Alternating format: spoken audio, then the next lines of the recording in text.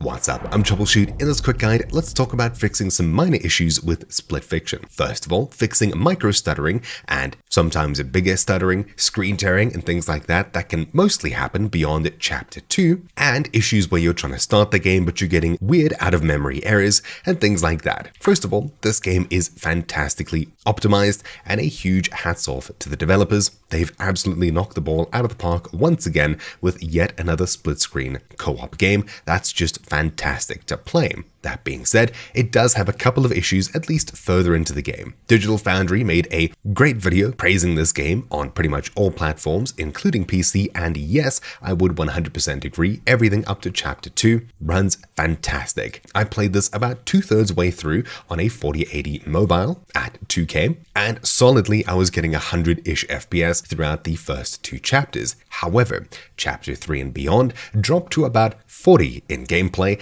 and that was a little bit jarring to move between 60 to 80 in certain areas to 30 to 40 here and there, especially while parkouring with lots of effects and things like that. It was kind of difficult to get used to the difference in input latency, making it just a little bit harder. So, what exactly is the issue? Well, in just a moment, I'll show you the starting area of Chapter 3, nothing beyond it, nothing in it really. There shouldn't really be any spoilers there, so I'm joining myself here for quick testing. The cutscene here seems to run at about 60-ish FPS with everything maxed out, which is pretty good, until we look over here, it drops to 50 something. Suddenly I'm at 38, and just taking a few steps forwards, I'm seeing a solid 36, 37, so not the best. But if you find yourself in this situation, pause, head into options, graphics, and you've probably, just like me, cranked absolutely everything all the way up. Look at shadow quality, take this one step down from ultra to high, just like that, I'm suddenly at 54 FPS compared to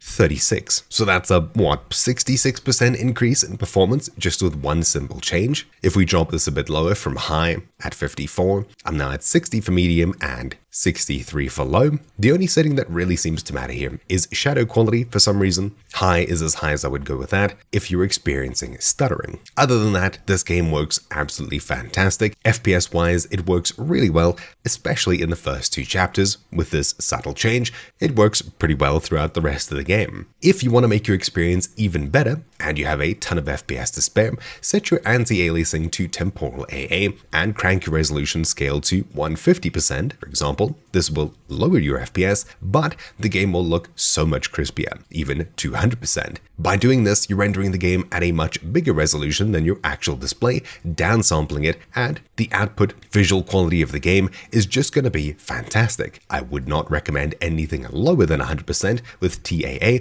as it adds a huge amount of blur to how the game looks, weird shimmer, and stuff like that. However, if you're playing in DirectX 12 mode, which you are by default, AMD FSR 3.1 is an option. Setting this to native AA should give you a slightly better looking game than temporal AA on 100%. So here's the difference between these two. It's just a bit clearer to see into the distance with FSR 3 instead of TAA. But of course here, native AA is the highest setting that you can choose on FSR 3. If you want to go higher than your actual resolution, use TAA. If you need more performance, however, I would recommend FSR 3, probably on quality, if not maybe balanced on lower end systems. For me, for the most part, I only really gain extra performance setting this to quality. Anything lower than that, I don't really seem to get anything out of it other than lower quality visuals. I'll need to lower some of the other settings to gain more FPS. And that's pretty much all that we need to worry about here. If you experience screen tearing, which I did in the later parts of this game before I knew about changing the shadow quality option,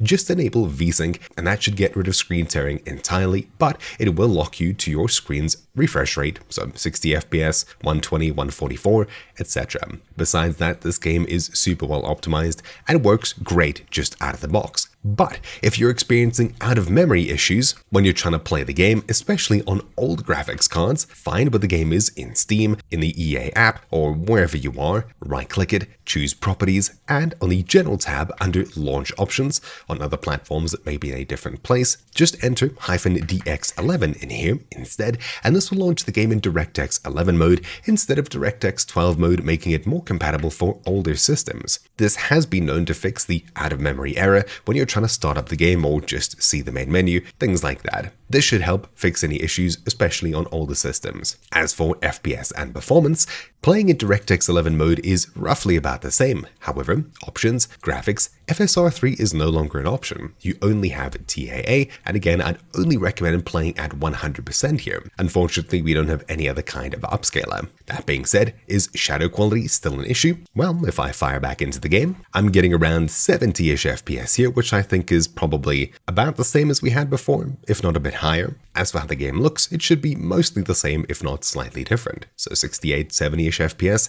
If we re-enable ultra quality shadows, FPS drops from 75 to the low 60s, so there's a pretty big change, but it's not exactly 60% of your performance change. So as for what causes this issue in DirectX 12 mode, I'm not entirely sure, but anyways, there you go. DirectX 11 mode is more of a fix for lower end systems. Split fiction is absolutely fabulously optimized. Hats off once more. This guide was more of just a quick tip. If you're planning on playing it at all, just keep these in mind, especially if you're planning on cranking everything. If your performance starts to struggle like it did with mine, pretty reliably on 2 different setups, that's a sign to change. Anyways, hopefully you found this video useful. Thank you for watching. My name's been Troubleshoot. Let me know what you think down below, and I'll see you all next time. Ciao.